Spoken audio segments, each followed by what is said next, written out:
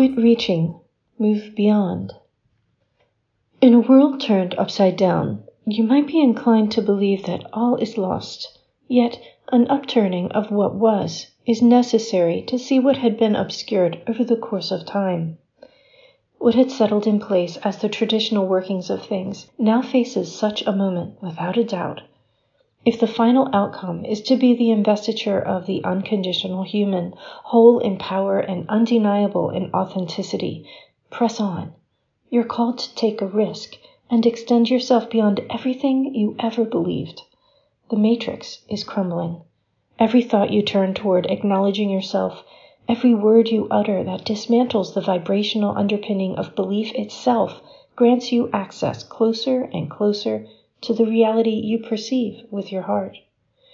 Time speaks in hushed tones, reminding you to step beyond the limits that a weaving of words has constructed. The dance you do now with the rising murmurs of your mind can untie the final knots and allow the fullness of who you truly are to unfurl, and a world fully lit with it. The keeper of the passage to the inner world has total authority to grant access, yet rests in accord with a grand design. It's not that his authority is limited or curtailed, nor that it is absent from the entryway.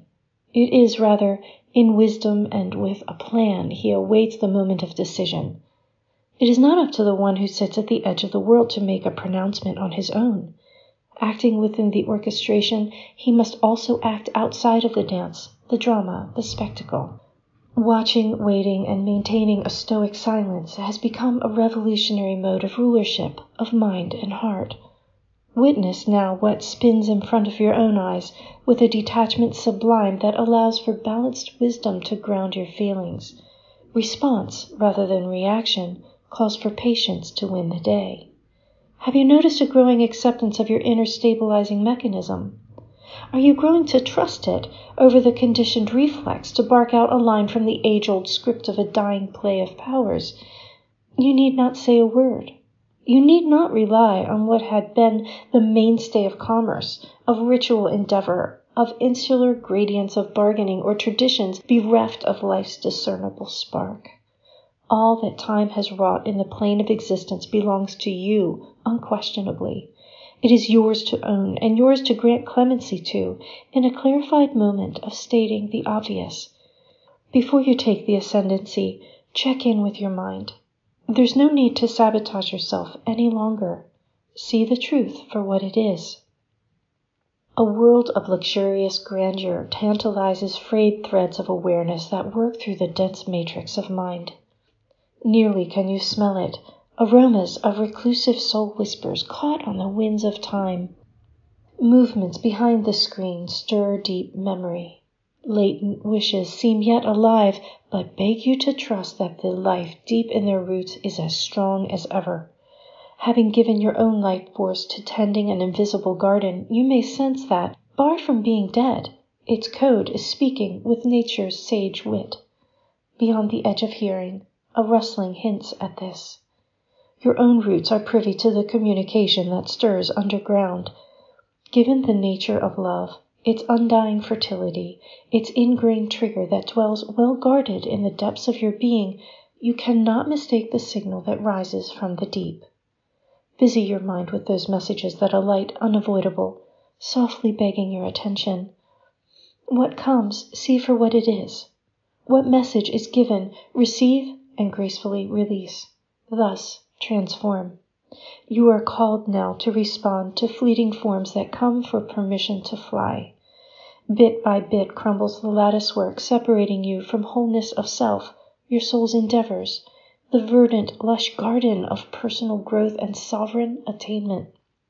You approach an integrative wholeness of what has been your workspace with what has been awaiting your engagement. The key lay not in unlocking one door, but in disintegrating the partition itself. One acknowledgement at a time will get you there. In taking an assessment of the full picture now available, it's understandable to fall short of appreciating the totality of what is set to emerge. World weariness spills out into any number of expressions, none of them cohesive to another, none particularly useful in exclusion of fitting into something meaningful, sustainable, or even, at the least, realistic. When reality itself bears little resemblance to what you had hoped it to be by now, you can hardly be blamed for slackening your resolve just a little. Yet, wait. All hope is far from being lost. A rearrangement of the component structures that gird reality's promise is in progress. Separation of powers is about to find a unified central point of emergence. That light of hope remains cordoned off for the moment, awaiting the final settling of elements of power in the dark corners. If you feel that understanding of this monumental dynamic of world-making is just out of your line of sight, don't fret. Keep your balance. Stay immersed in your light, in your own energetic dance, in coming to terms with the mystery of selfhood that is building up its own internal dynamism before reaching a kind of critical mass. What you may not understand yet, from where you are now situated, is the magnificence of what is about to breach the threshold. At the center of a growing light is the human form. The individual, having gained sufficient amplitude of self-appreciation to hold the light of divinity, prepares to step beyond the limit. You are ready to begin. This week's contemplation from the pages of Opalescence. Apparitions, neither alive nor dead, roam your mind, suggesting one or another activation of the codes. Each time you respond to 9's high rate of vibration, your codes activate in the precise order of natural divinity, and you, as a result, become more able to 9 yourself, ascending past outdated, lack-oriented realities. Certain pens brought out from 9's repertoire write cryptically, 9 loves you. Thank you for listening. If you like this channel, please be sure to like and subscribe and hit the notification bell so you can keep up with all the new videos that come out. I thank you all for your kind support, and if you are interested in helping this channel along, please visit ko-fi.com/divine9, where you can buy a coffee or subscribe for monthly support.